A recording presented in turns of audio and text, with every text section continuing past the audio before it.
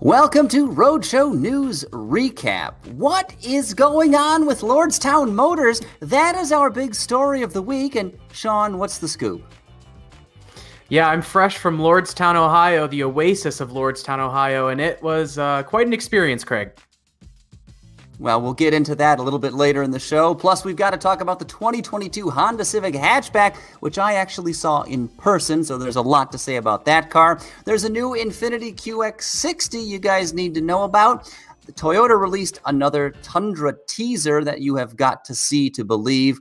And of course, there is a whole lot more to talk about in this show, including the results of our weekly social media poll. So we will get to all of that and a whole lot more. But first, I've got to say happy Friday, everyone. It's great to be back. And Sean, of course, it's great to have you back.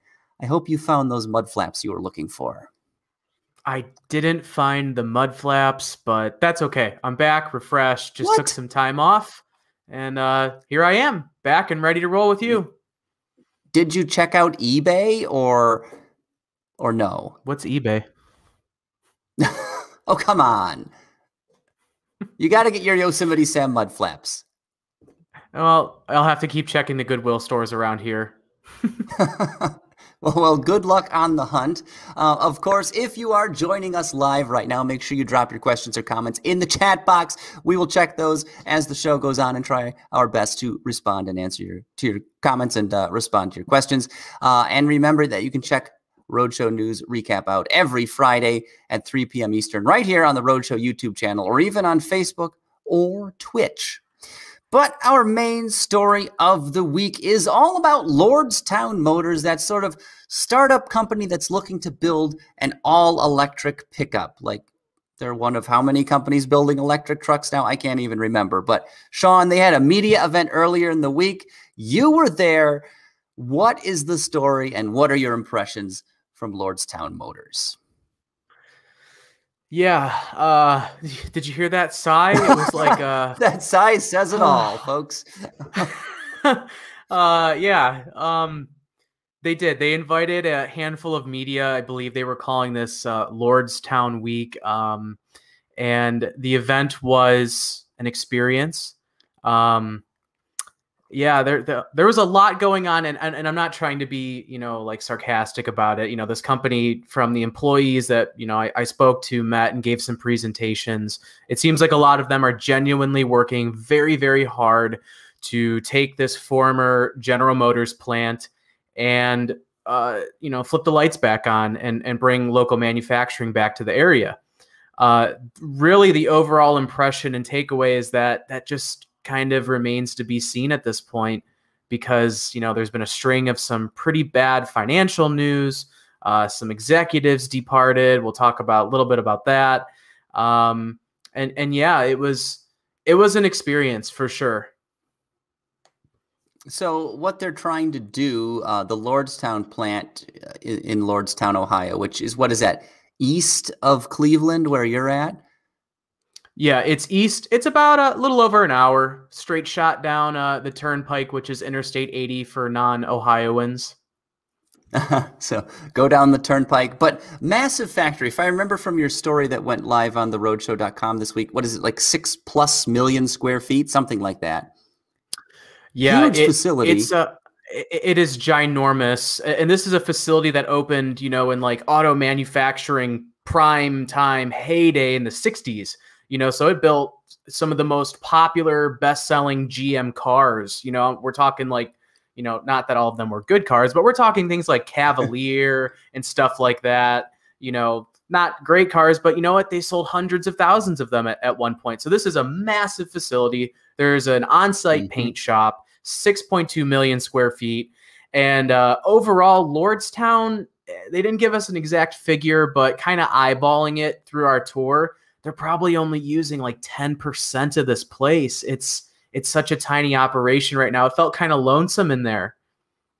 I can imagine, because if you've ever been in an automotive manufacturing plant, they're pretty big. Usually they're pretty good size. And when you have a startup that's not actually manufacturing anything saleable yet, like, you don't need all of that room, not even close. But of course, the pickup that we've been showing you, the vehicle of the hour, so to speak, is the Lordstown Endurance, right? This is their all-electric pickup truck. I believe they debuted it last year. It's supposed to have in-wheel hub motors, and then of course it will compete with like an F-150 Lightning or the upcoming Hummer. There's the Cybertruck, and of course the Rivian R1T. But it doesn't sound like they're really ready for prime time yet, because they're not manufacturing them per se, are they, Sean? No, they aren't. So the lowdown on the manufacturing side of things is, according to the sole executive who kind of accompanied us on our tour, the chief engineer, they built 60 beta trucks, and a few of them were outside, as you see here in the photos, and these were for ride-along purposes for the media. We weren't allowed to drive them or check them out too closely. And then I believe 9 of them went to the federal government for crash testing and federal motor vehicle safety standards, stuff like that, which they say the truck passed with flying colors. So that's good. But yeah, the aside from the plant tour that we had, this was a chance for us to get up close and personal with this truck that, I mean, the entire company's banking on this truck. And, at first, here's the thing with Lordstown, when they first popped into existence, everyone was like, whoa, they're buying a GM plant. It's a great plant. It's a rather modern facility. It has, some sustainable energy, a huge array of solar panels outside, pretty fresh stamps, for, the panels, robotics, etc. It's not a dinky place. This just built like a Chevy Cruze a couple years ago. It's rather modern. So it felt like, wow, they feel like they got a leg up. They have a modern facility. They could really utilize the stuff and make it come together. Building cars is hard for people who've never built a car before. I think that's something that gets overlooked in today's industry. You're talking GM, Ford, Chrysler, even, like Toyota, Honda, and now even Hyundai and Kia. They've built cars for decades, if not 100 years at this point. They have it down to a pat. So yep. Part of the financial troubles come from these things take a lot more money than perhaps you first expect to build a quality vehicle. The only way to make a small fortune in the car business is to start with a larger fortune because of just the costs involved. I mean, you think about the engineering it takes to create a vehicle, but it's not just that. You have to meet fuel economy standards. There are crash standards. There are, federal motor vehicle safety standards, hundreds of them that you have to meet for like the headlight design and the way the safety restraints work, all that stuff. And then you've got to coordinate with outside companies, all of your supply base, to bring the 15, 20, 30,000 parts it takes to build a new vehicle all together at the right time with good quality that's going to last for the, at least a decade. And then you have to assemble it so it stays together and then sell it to people. And then they have to buy it and hopefully it stays together. So your warranty costs aren't through the roof. There's so many levels and layers to it that I would never, ever want to start a car company. I would. Yeah. Yeah. I mean, to their credit, their executive team, who they didn't make available for questions to the media. But I mean, if they are truly trying and they want to see this company succeed, then hats off to them, because that's quite a venture. We'll talk about something a little bit later that they're now ex-CEO and CFO. It seems like they were doing, some questionable things. But yeah. I mean, back to the truck, I had a pretty brief ride along in it. I mean, it wasn't bad. I went in, kind of expecting it to feel like an electric vehicle. I've driven electric vehicles, and this felt like an electric pickup truck. It scoots really quickly. The instantaneous torque, according to my driver and the company, these beta vehicles that we got to ride in, the in-wheel hub motors were functional. Power came from their in-house battery facility where they build their own battery packs, and those are filled with LG and Samsung cells are their suppliers for that, they say. Okay. And overall, it felt like a beta pre-production truck. I don't want to knock them for, it kind of felt jiggly and things weren't, super tight, but like you get in any beta pre-production vehicle and things kind of feel like that anyway. So, yeah. In the YouTube chat, George says Lordstown was an elaborate scam. That might be a bit harsh, but given some of the recent news, yeah, which we'll get to in just a second, I can't necessarily refute that claim. And then Steve Kane says, I'm originally from Youngstown area. Hope this isn't just another failed business.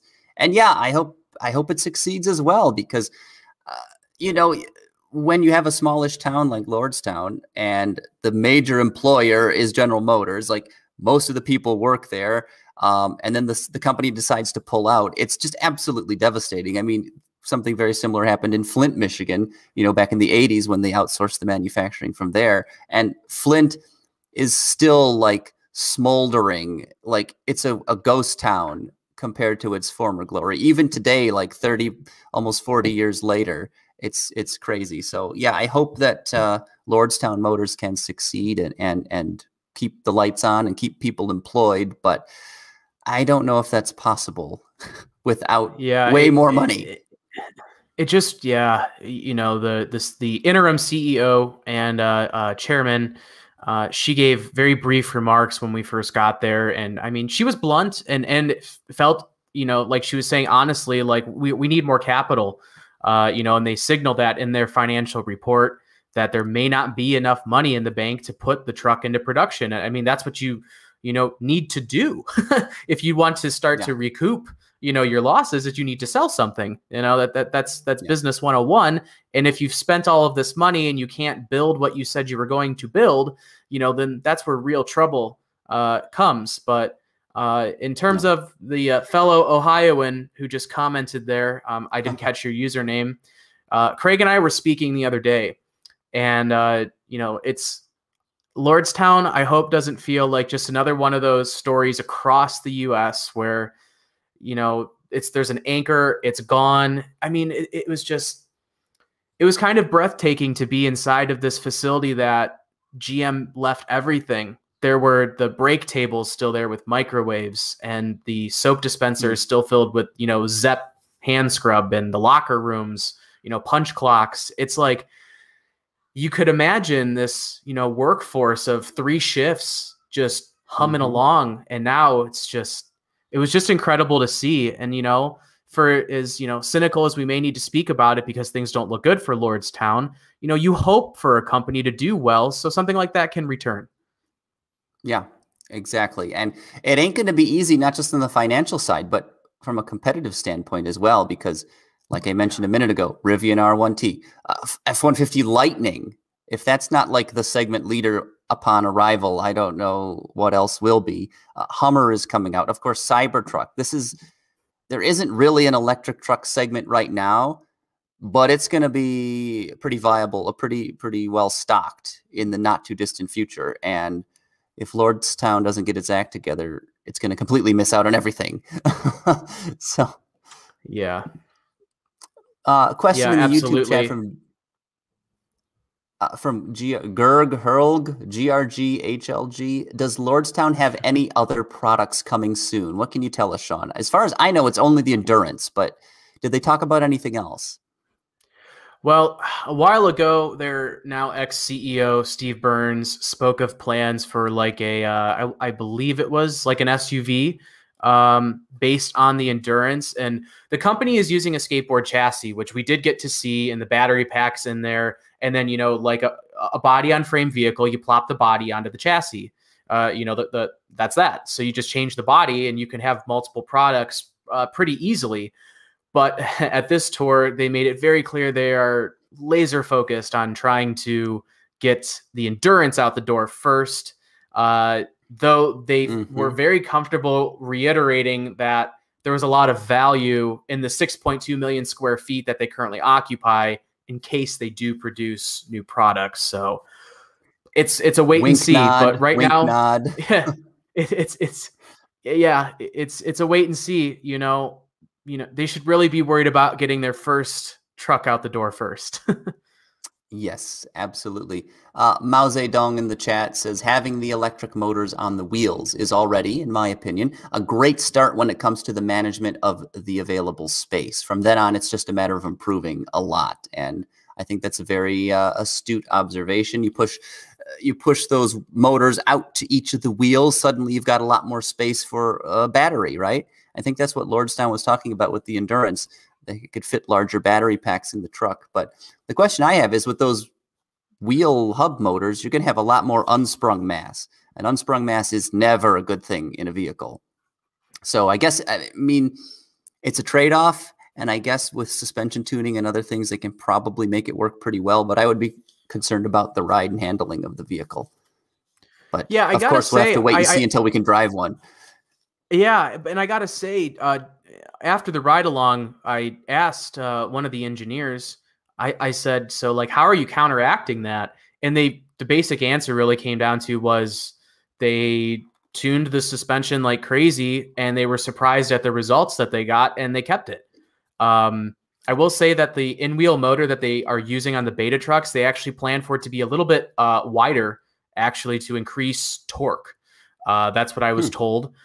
Yeah, I mean, it's definitely an interesting setup. I would be curious to see if that's a more expensive setup rather than, some sort of off-the-shelf, a setup from Bosch or something like that. I know there's some companies that'll just like sell you that, and then you just kind of do what you need to do with it. But I did find out that these industry. Yeah. Right. Yeah. But these in-wheel hub motors also, everybody, are not an LMC design. That's something that they did tell us as well. It's actually from a Slovenian company, and they purchased the rights to use them. So I guess it is an off-the-shelf kind of ordeal. But curious why they would go that route if maybe there are some cheaper solutions. But then again, I don't know. I'm not in their finance books, nor do I want to be. Yeah, that would be. Math is hard. Math is really hard. So we use math. We don't use numbers. We use words. Also, if you go with an in-wheel hub motor, I imagine you can get rid of the drive shafts that you would normally have running from a centrally, on each axle mounted motor that would run the wheels. So maybe there's a benefit there. But during the presentation, it sounds like it's doubtful Lordstown has enough money to even remain a going concern through 2021, and that's a pretty big problem. Yeah, it's a really big problem. Like I said, they were pretty flat out and said, we're looking for more capital. We're looking to find new sources of investment. That's ongoing while we were at the plant, and they kind of had their pom-poms out and cheering about the truck. And they also said like joint ventures and stuff like that are not off the table. If a company wanted to be like, hey, like we'll share the cost with you, and we can help you get your truck out the door, but you scratch my back, scratch yours kind of deal. So, I mean, really, who knows? They were insistent that the first trucks will roll down that assembly line in late September. It was just very concerning, and there was a bit of a juxtaposition because they said like all the dies were arriving the same month production starts, and the part of the factory where the in-wheel hub motor production will take place, that manufacturing equipment is still not in the United States and sitting, I forget in what country, the engineer said, and it's supposed to arrive in August. That's not a lot of time to get everything together. In September? Yeah. Like stamping dies weigh tons and tons. You don't just pick them up and move them like you do your kitchen table with a couple guys, you shuffle it off to the side or something. Like, no, this is serious metal bashing equipment, and you don't just if it's coming the month before like that, I don't see how that's feasible. Yeah, it's not like when your aunt calls you and she's like, hey, can you come over and move this because, I can't do it. It's like, no, like that's a job in itself. And I'm sure hiring contractors or somebody to put it where it needs to be. And, again, building cars is really hard. Yeah, exactly. Tony in the chat says, great write-up and tour of Lordstown facility on the Roadshow website by Szymkowski. Yes, I would agree. Awesome little story, Sean. Thank you. I appreciate it. I really wanted to put people inside there because, number one, a lot of people don't even get to go inside of a production facility. Granted, this is a startup, but again, this was a facility that built hundreds of thousands of cars in its prime. So I kind of wanted to make it feel like you were there, like look through my eyes. So I'm glad you appreciated it. Yeah, and if you haven't read his story yet, everyone that's watching live or the recorded version of this show, check it out over at theroadshow.com. Great write-up by Sean. Some controversy, though. So Lordstown Motors sounds like they're going to run out of money before the end of the year, but then a couple of their executives sold a bunch of stock. What was it, earlier in the year? And, I mean, you can't really just do that. I think it was the CEO and CFO have now resigned from all this controversy. Like, come on, you're supposed to be smarter than that. You're running a damn company. You know better. Yeah. Whether there was clearly or not, the optics of it are terrible. Yeah, there was clearly no mention of that while I was there, and they refused to speak to that. And I get that. That's PR 101. Is that you're not going to talk about it? You know, we're focused on what's happening here today in the future. Excellent PR. That was wonderful. Good on them that no one slipped up on that.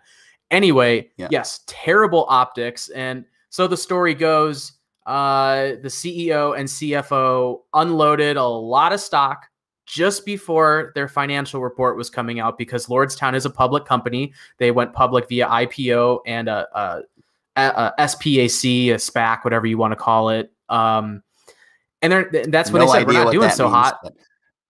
Special purpose acquisition company, blank check company. There's lots of weird terms for it these days, but it basically gets to bypass a lot of IPO scrutiny is what I understand. Someone could correct me if I'm not totally right on that, but they unloaded a lot of stock. The financial report came out. It wasn't so good. And they were also forced to clarify they have zero binding orders for their truck. And they previously said they had thousands of pre-orders for this endurance pickup. And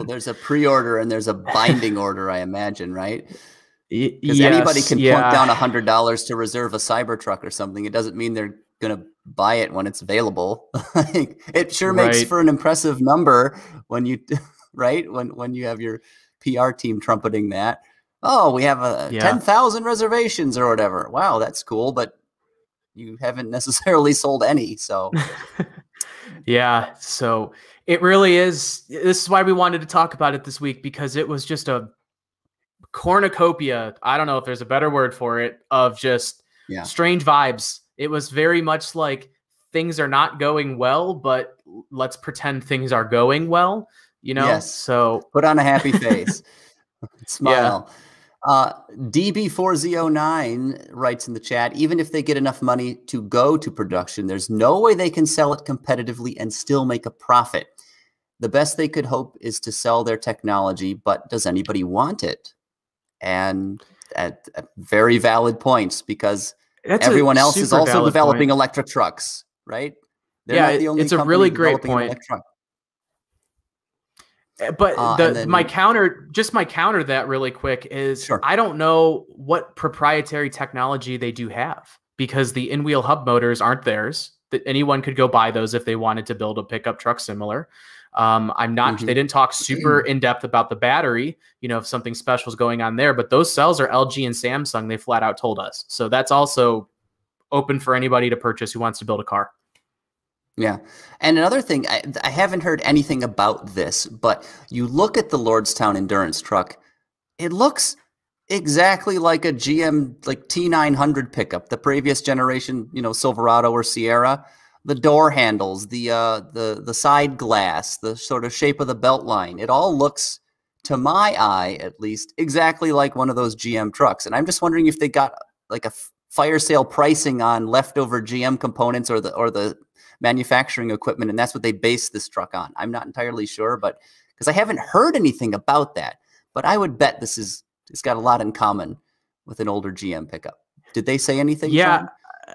Yeah, I didn't notice that actually until you, Craig, earlier this week kind of did a side-by-side of an older Silverado and the Endurance, and I was like, oh yeah, you're right. Like it kind of does have that same shape.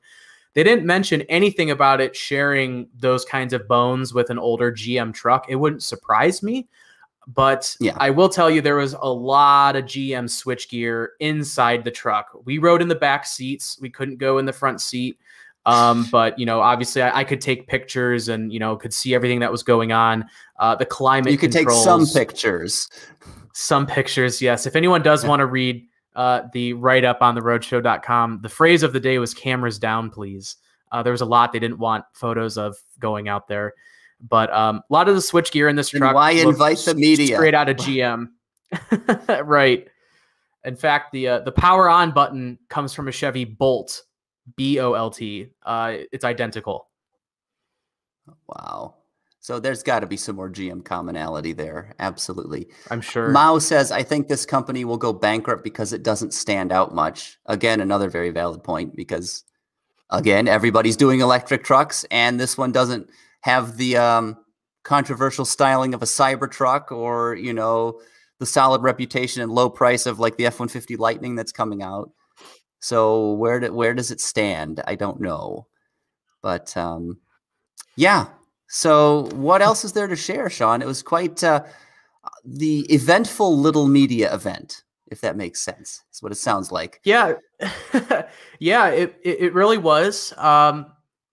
Just a weird little nugget I noticed is they were carting us around on these golf carts to different various portions of the plant. They showed us the paint shop. We couldn't go inside. I don't know if it's legitimate. I don't paint vehicles, but they said for contamination purposes, we're not suited up to be in a sterile environment, etc. You know, showed us the paint colors they plan on doing. But at every time you got back in your golf cart and someone was driving you, they had a Bluetooth speaker in there, and there was someone narrating what you were seeing. And I forgot to ask, but I'm almost positive it was their now ex-CEO, Steve Burns, telling us about the plants. I did a phone interview with Steve Burns about a year ago, so the voice, I'm pretty sure it was Steve Burns. That's crazy. Crazy. The former CEO, insider trading, yada, yada, not there anymore. Pre-recorded, and now he's gone. Oh, lovely. Yeah. Yes. But it was truly a wild ride. And really they tried to show off what they wanted to do. You know, they did have they say they have 450 employees there, engineers and assembly line workers. You know, they kind of showed us putting some of the truck parts together on demonstration vehicles. They showed off some of the robots, even though a lot of the robots, as we were tooling around, they were kind of just like zipping up and down, doing nothing. It kind of looked more like make them look like they're doing something. But yeah, it was, truly a wild ride. And the last thing they had us do is they showed off this military vehicle kind of side project is what they called it. And it was basically like an endurance. No, not basically. It was an endurance with the the roof gone and 3 rows of seats. And you could go for a ride in that if you wanted. I declined because they call it a military vehicle. Yeah, they said they showed it to the U.S. Army, and the quote I got back, I cannot remember the gentleman's name, said they got generally positive feedback from it. But it sounds like it was just a side project. Meaningless. Which in my head, I questioned. I said, if y'all are in some financial trouble, I wouldn't be going and doing side projects. I'd be worried about your pickup truck. Your bread and butter, exactly. Because the military truck had no roof, and it was like a roll cage sort of structure, which is like a sports side-by-side, not a Humvee that I would actually want to ride in battle. You know, yeah, it's exposed. You're going to get shot at. Like, I don't know. I wasn't there to judge the design or engineering of it. It was a kind of a strange design, I thought, for a military vehicle, but I don't know. You know, if the U.S. Army did see it and perhaps they did like it for maybe just transport, you know, outside of conflict zone, I don't know. Yeah. So if you are watching live right now, make sure you drop your questions or comments in the chat room. We will answer those as best we can as the show goes on. But yeah, Lordstown Motors, quite the story. It's I guess we could call it an evolving story. We'll have to keep an eye on this going forward, because if their financials are, you know, indeed accurate, they may not be around before the end of the year, which is unfortunate. We don't want to see that happen necessarily, but that's the reality of life in the automotive business these days. So, yeah. But sounds like you had a good time, Sean. Excellent reporting as always. Check out Sean's story over on theroadshow.com. We also, of course, to involve you guys, we posed the question, a couple questions to you guys on on social media to find out what your take is on Lordstown Motors. And Evan, if you've got those handy, what are the results of this week's poll? Let's see what we have here. So we had Endurance versus the Cybertruck. Holy cow. This is like almost a 50-50 split. Yeah. Huh. I wouldn't expect that. Yeah, it's crazy. Given the amount of buzz around the Cybertruck, and it's 51% in favor of the Endurance? Huh? Yeah. I don't know. What? Hey, everyone can have their own opinions, but you all need to go to Roadshow Auto's Instagram handle and vote. So if you're just like, what the heck? Well, you have to vote. Yeah. So go vote next week. Yeah, right. Absolutely, because we try to do these every week, and there are a couple more pages to that poll, if I recall. So yes, here we go. What is this one? Lightning versus Endurance. Well, there we go. That's a more expected result. 80-20 split in favor of the Lightning, which is confirmed is not vaporware. It's going into production, and it's priced at about 40 grand for the start. So yeah. And what was the last one then, Evan? Lordstown Motors DOA, dead on arrival. 67% said yes, 33% said no. So it's what I would have expected. Going to be a waiting game. Yeah. The Big Cat says Cybertruck is hideous. I can't disagree. Yeah, it's not my thing either. Over here on Facebook, we had Janie Joseph say that's ugly, referring to the Endurance. So, oh, really? To each their own, though. To each their own. Yes. We've got some folks in the YouTube chat here. Tony says Endurance actually looks like a truck, though he prefers the Lightning. Then Arthur Wall says Lightning is perfect for truck people because, as we talked about on another show, it's basically an F-150. So you get all the benefits of that, along with a very nice electric powertrain.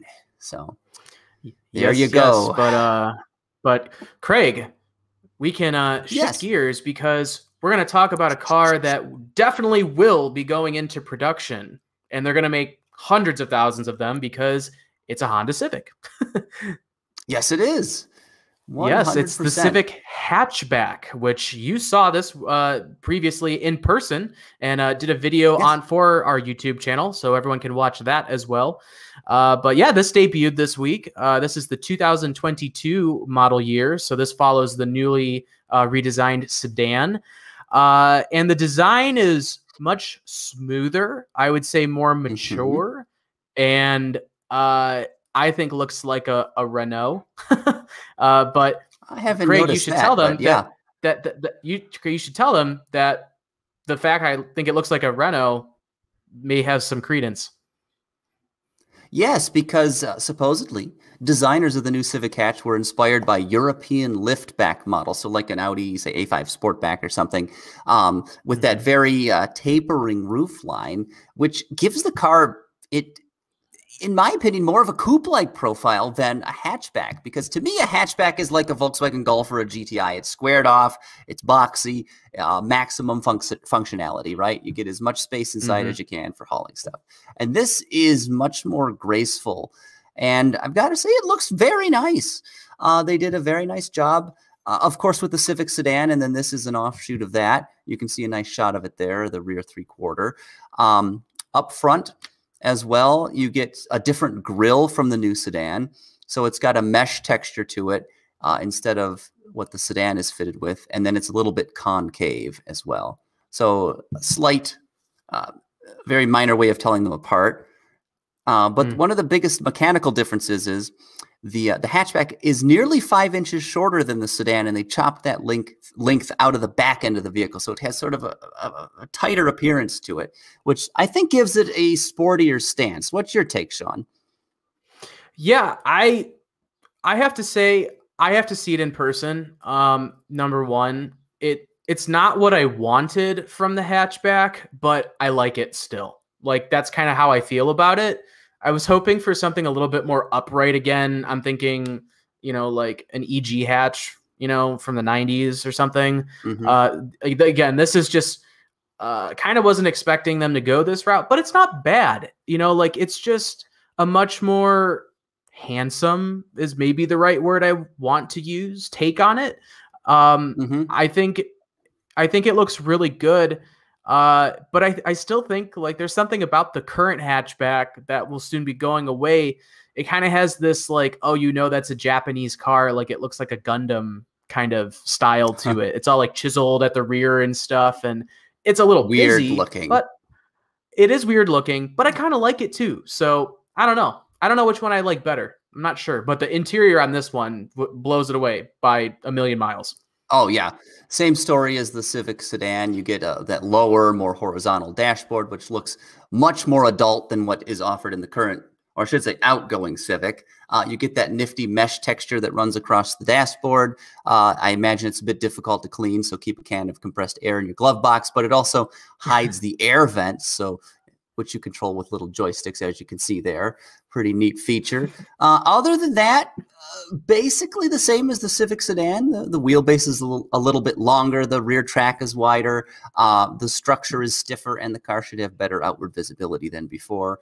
Also, under the hood, expect exactly the same powertrains. 2-liter naturally aspirated 4 is the base engine with 158 horsepower, or you can get 1.5 turbo if you want a little bit more oomph in the higher end versions of the car with 180 horsepower. But the big powertrain news, the most important powertrain news, is the transmission, because the CVT is offered, stick shift. but yes, a 6-speed manual. You can get it with either one of the engines. So that is super exciting. Now, I know nobody's going to buy them. We cheer that because it's awesome and fun, and we love cars. But I realistically know that, like, let's say 97% of Civic hatch buyers will just go with the CVT, which hurts me. Yeah, that sounds about right. What can you do? What can you do? That sounds about right. But that wasn't the only new debut this week. No, it was not. But Civic hatch will be available later this year, I was just going to say, but that was as specific as Honda was. So maybe I saw rumors of something leaked, maybe September, somewhere in there, but later this year is all they're officially saying. So sorry, Sean, go ahead. Another new product. No, I was just going to say, we have to tell people when they can see it at dealerships. So that's my bad. But no, the other new bigger thing, literally bigger because it has 3 rows of seats, was the Infiniti QX60. This is the 2022 redesigned QX60. And there it is. It's like a box of tissue on the counter. There it is. Just sits there. I think I will say, number one, huge step forward. Like much better, especially inside. Let's hear the bad news. Bland. It's just kind of bland. It's so like, here's the thing, is I think they're trying to go for that, like, we're not performance luxury. We're not BMW, we're not even Mercedes-Benz. We're like the Lincoln or the Buick or the Cadillac you bought in the 80s or the 90s. Like, we're soft, we're comfortable, we're approachable. That's smart, because you know who else is doing that? Lincoln. But Lincoln designers kind of got it going on, because the current vehicles and upcoming ones look really good. This doesn't look bad, but there's still something just kind of like it doesn't grab your attention enough for me. Yeah, I looked at some photos quickly, and I'm just like, it's fine. I don't mind it. Yeah, but apparently it's built on basically the same architecture as the outgoing Pathfinder and QX60. So most of the underpinnings should be the same, like the same bones. Although the wheelbase is the same, but it's about 1.4 inches shorter overall. So they did change the body length a little bit, but not like the fundamentals, which is kind of weird. You would think they would have gone with some new architecture, but that costs a lot of money, so they didn't. It does. It does. Though the big thing they did swap out was the CVT is gone, and now that V6 engine, which is also carryover, is now paired with a 9-speed automatic. So that's good. That should be better than the CVT, at least on paper, and just kind of, for a luxury vehicle. Like, I don't know. I don't want a CVT. That just, I don't know, doesn't really mix well for me, but it can tow up to 6,000 pounds. That's 1,000 more than before, even though there's still that 3.5 liter V6 with 295 horsepower and 270 pound-feet of torque. And overall, the bigger changes are kind of inside, because gone is that dual screen setup that I don't think anybody actually liked. And instead, there's that tablet style screen, which is becoming quickly the norm. That's a 12.3 inch touch screen, and then for the driver, there's another 12.3 inch screen there, but that's for the gauge cluster. And then if you'd like, there's a 10.8 inch head-up display that'll put all sorts of junk all over your windshield to look at. And a bunch of other tech, yada, yada, blah, blah, blah. Yeah. We got a couple comments in the chat room. Folks were asking about the transmission, but we answered that just a minute ago. Arthur says Infiniti lost its character a little bit starting in the 2015 to 2016 timeframe because of having the VR30 DDTT. So I guess he's referring to the twin-turbo V6 engine. So, which is a lovely little engine, which would have been great in this vehicle, but they stuck with the carryover 3.5. Yeah. Probably because it was already engineered to fit in the existing platform. And money. Yes, and money. Yes. So money is important. But the new QX60 should go on sale late this year, but unfortunately no official pricing information available just yet. Yes, but there's another big vehicle coming, and we're swapping to it now. Literally and figuratively.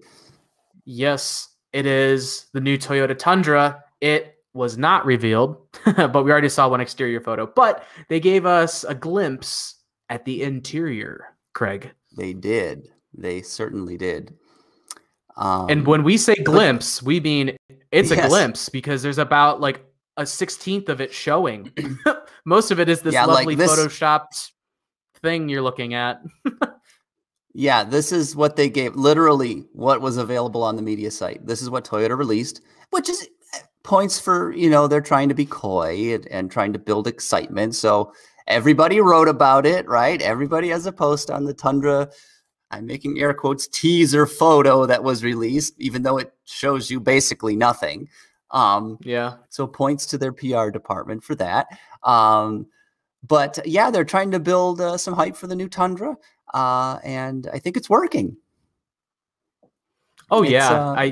This was every time we've talked about Tundra on the roadshow.com, people are flocking to it. They clearly like Toyota trucks, Tacoma and Tundra. The Tundra's super old, so is the Tacoma. There is a new Tacoma coming, but the Tundra, I guess, gets to go first. And yeah, it's much overdue. So I'm sure all of these hardcore Toyota Tundra fans are like dying to get a new truck. Something that wasn't engineered in the Pleistocene era. Yes. So exactly. But yeah, if we pull that, we can glean some information about this new Tundra from that teaser photo. So Evan, if you can throw that back up on screen for a second. Or there we go. There's a professional artist's rendering. Yes, that is what the rest of the Tundra interior will look like. Yeah, maybe. we paid our expert artist a lot of money, guys, to put this together so that you guys could see this interior early. So you need to be appreciative and thankful. This is a yes, and this is a photorealistic sketch. But in the original that Toyota released, we can see a few things. The truck will have a steering wheel, for instance. The roof is supported by a couple of A-pillars. The dashboard, there is a dashboard as well. Yeah. I think the rear view mirror will be standard equipment, though it may be optional. We'll have to find out. And then really the only big thing that we can tell is the availability of a gigantic touchscreen in the middle. It looks like it's probably 10 or 12 inches, but we can't tell for sure based on the photo, but it's going to be big. So that's pretty much in vogue these days. Yes, it should get a pretty big heaping helping of technology inside, since the current truck is kind of crawling along with some older technology. But hey, at the same time, there's people who don't want all that stuff, especially in their truck, so that could also make the Tundra very, very appealing. I could definitely see that side if someone was like, well, I don't want all of that. I understand that for sure. Yeah, absolutely. So we had talked about, there was a teaser last week when you were gone, Sean, about the Tundra's engine. Supposedly, we're estimating it's going to be a 3.5-liter V6 with twin turbos, of course. So this week we get a glimpse at the interior. Maybe next week Toyota will release a little letterboxed image of the bed or something, so we can get an idea of what that's going to look like. Yeah, or like you'll do like a picture puzzle thing where they're just going to give us random photos and you put the interior together. Oh, yes. They'll mail it to your house, and then if you put it together first, you get, I don't know, a bagel. I don't know. It's the first thing that came to mind. Yeah, right. Right. A snack. I wouldn't turn that down. A Toyota cookie or something. Other truck news, though, is pretty important. Mail trucks. Supposedly new mail trucks are in the work for the United States Postal Service. It sounds like finally. Right. So Oshkosh, I understand, is going to build a new factory in Spartanburg, South Carolina, to make new mail trucks. They're probably going to need around 1,000 people in the plant to do that. And you can see the very frumpy, although I'm sure extremely functional, new mail truck design. Very unusual proportions. But again, a specialized vehicle, so you can't expect it to look like a normal car. But it's pretty important news because these are supposedly going to be electric, but also offer very fuel-efficient combustion engines, which we hear we're going to be both powertrains will be provided by Ford, if I remember correctly. So that should really clean up the Postal Service, eh? Yeah. It's weird. The USPS took like 6 years to announce a winner. They did like a request for proposal back in like 2014, 2015. And they this year selected Oshkosh to build the truck. The early prototype that Oshkosh put out there was a Ford Transit. So like Ford had something to do with it. And then I asked Ford when Oshkosh won the contract, and they said, we have nothing to do with it. Okay. And then this week they're like, we're going to supply trains. And I was like, okay. I'm like, that's pretty big. That's a heck of a contract for Ford, for perhaps a couple 100,000 new vehicles that are going to be running Ford, batteries and engines. I mean, that's pretty big on their part. Yeah.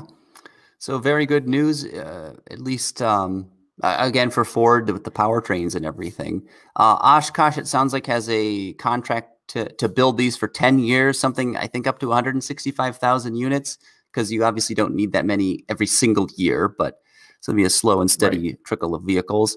And production is set to kick off in the summer of 2023. So 2 more years from now, which is forever, it seems. Yeah, it is. I think part of that is they're taking an old warehouse actually in South Carolina, and they're going to basically like gut it and then bring in like the manufacturing stuff that they need. So it sounds like they need some time to get that all put together before they start building the trucks. And also along the way, we really don't know what's going to happen with the powertrains because Congress is kind of asking, like, why aren't all of them going to be electric? At one point, the USPS is like, well, only a sliver of them are going to be electric, when that kind of, wasn't supposed to be the plan. So who knows? We don't know what's going to happen with all of them, but nevertheless, Ford engines, transmissions, and Ford electric powertrains will be in there when they do hit the road. Nice. Eric Mercado in the YouTube chat says the design seems off-putting, though. Yeah, it does. It's very tall. The hood is very low. It looks kind of frumpy. But again, this is a form follows function design. 100%. And also, like, really, is the long life vehicle a sexy object today? No. So I think this is a fitting successor. Exactly. Arthur Wall says also they should throw the 2.7-liter EcoBoost in the mail trucks. Yeah, that ain't gonna happen. As funny as hilarious as that would be. That's how you speed up delivery times. That person is thinking. Yes, it's not, and you don't crush the mail sorting machines, but that's another story. But yeah, 2.7-liter EcoBoost would be hilariously fun in a mail truck. I mean, that engine hauls backside in like a full-size F-150, so in something much smaller and lighter, it would really move. But opposite of small and light, last story, we got to touch on this really quickly. I thought it was super cool. GM is partnering with a company called Wabtec. Wabtec makes trains, makes locomotives, basically. And GM will be supplying its Ultium battery technology to Wabtec for making electric trains, which is a great way to decarbonize transport, Trains burn diesel oftentimes, and it's not very clean. And by switching to electric, you can make significant reductions in emissions and what would be fuel consumption. So this is some footage of their FLX or Flex Drive locomotive. It features 18,000 lithium-ion battery cells. It's supposedly the world's first battery-powered, 100% battery-powered locomotive, and it's packed with some 2.4 megawatts of power. And you thought the Tesla Model S Plaid had big batteries. This Wabtec Flex Drive beats it by a little bit. So that gives you 350 miles of range, towing a frickin' train, and a top speed of about 75 miles per hour, which is pretty damn impressive. Yeah, that's a big vehicle you got to provide propulsion to, so that's not too bad, honestly.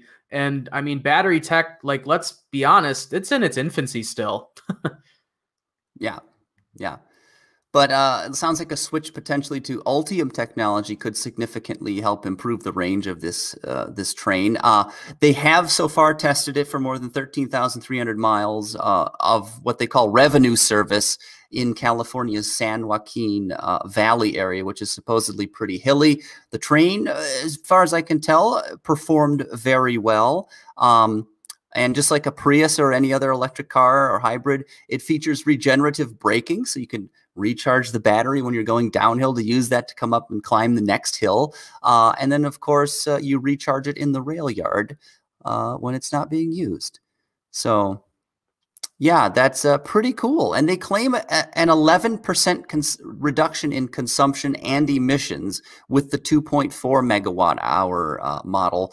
But if they switch to a 6 megawatt hour model, which it sounds like they're developing, they could see it could be 30% more efficient, which is a huge increase.